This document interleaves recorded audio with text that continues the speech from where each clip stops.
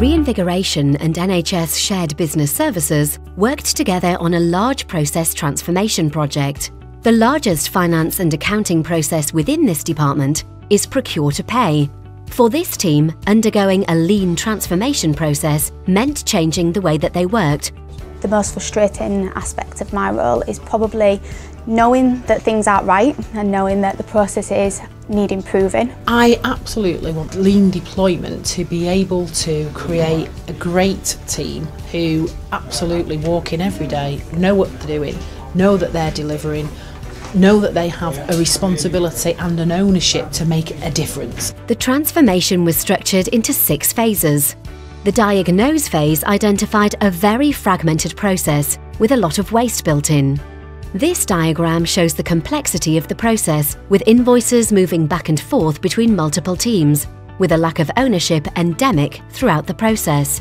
While there were clear trends in the types of errors and delays present throughout the process, little was being done to drive out root causes. This was compounded by the fact that teams were driven to meet productivity targets as opposed to quality targets. Spans of control across the teams were inconsistent, with managers spending too much time on non-core activities.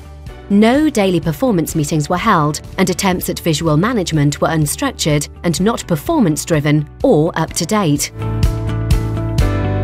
With Reinvigoration's help, the entire process has been redesigned via a series of workshops held by the global P2P team. There are now 13 customer-focused, multifunctioning teams that manage the end-to-end P2P process for specific clients. Quality is now built into the process, and no invoices move to the next change unless all information is present and correct.